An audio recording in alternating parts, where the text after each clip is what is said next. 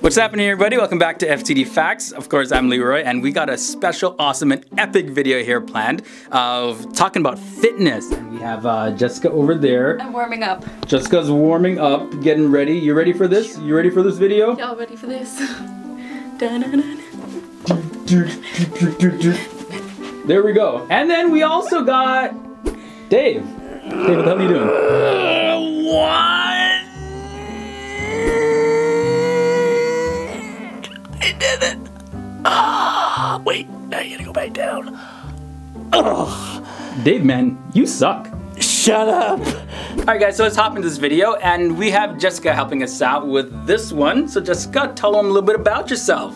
So, I'm the CEO of a gym called Gymify. I'm also a personal trainer, and I do a little bit of acting and modeling as well. Alright, you ready to deliver some facts? Ready to do this? I'm so ready. Let's do it! More ready in my life. Now before we start, guys, I want to know, do you exercise? Let me know down there. Now there's a huge myth when it comes to working out. Like, they say that the more you sweat is actually the more calories that you're burning. But that's not actually the case. So when you go to the gym and you're sweating buckets, basically all your body is doing is just sweating to cool you down, to make sure your body stays cool. And also when you sweat, it removes toxins from your body. So yeah, if you're outside and it's hot, or if you're working out at a gym and your body gets hot, you're just gonna sweat naturally. It doesn't mean you're burning any extra calories. Go, champ.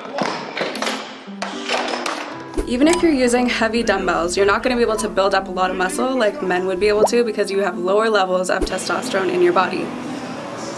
Now there's one main advantage to working out on an empty stomach. You could actually burn more fat. According to Robert Ferguson, who's the founder and CEO of Diet Free Life LLC, he says, your muscles don't have much sugar to draw from, so you're more likely to tap into your stored energy, which means releasing and burning what I refer to as surplus fat. But if your goal is performance-based, working on an empty stomach may not be the best idea because then you're not gonna have enough energy to go all out.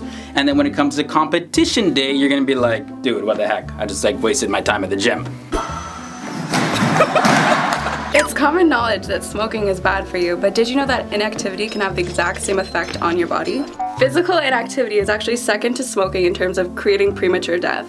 So if you don't go to the gym, you're gonna die. Not actually die, but you will experience premature death. Now, one of the awesome benefits of working out is that it actually boosts your self-confidence and it makes your skin radiate. It improves your sex drive.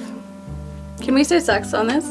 Yeah, we can. Plus, it makes you look good and feel good. Now, this is a pretty shocking fact. Did you know that runners that stretch before running, they actually burn 5% less calories than runners that didn't stretch? It's crazy, but according to a recent study, it found that non-stretchers ran 3.4% further than stretchers. They also found that this decrease in muscle force production capacity lasted up to 60 minutes. One misconception is the only way to get definition in your muscles is from lifting light weights at a higher rep, which isn't true. Muscle definition comes from having low body fat and muscle mass. If you train with light weight only, you're not going to build any muscle, as well as the more muscle that you do build, the more fat you'll be able to burn, as well as calories. So yeah, guys, if you have low body fat along with small muscles, there's nothing really there to show off anyways. So you want to build your muscle, cut the body fat, so you have a little something to show, Jessica, where did you go? A lot of people believe that if you're not sore the next day after a workout, it means that you didn't work out hard enough.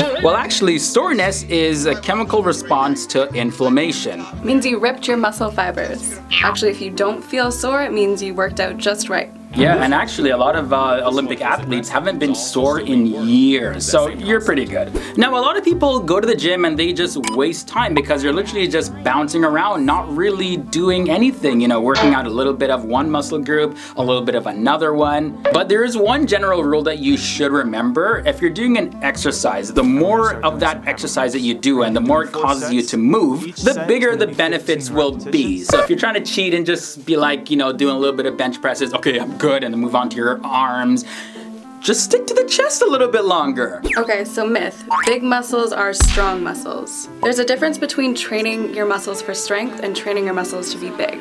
For athletes, strength for maximum effort is most important.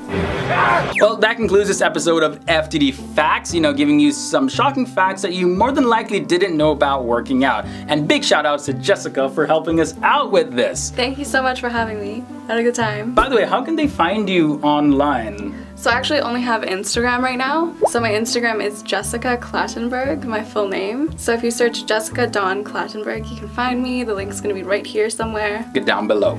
So if you have any fitness questions, you want to get more in shape, or just generally just live a healthier life, Jessica will definitely help you out with that. For sure. And also guys, be sure if you have any ideas for future facts videos, leave them down below. Until the next video, I'm Leroy Kenton. I'm Jessica. Boom. Bam.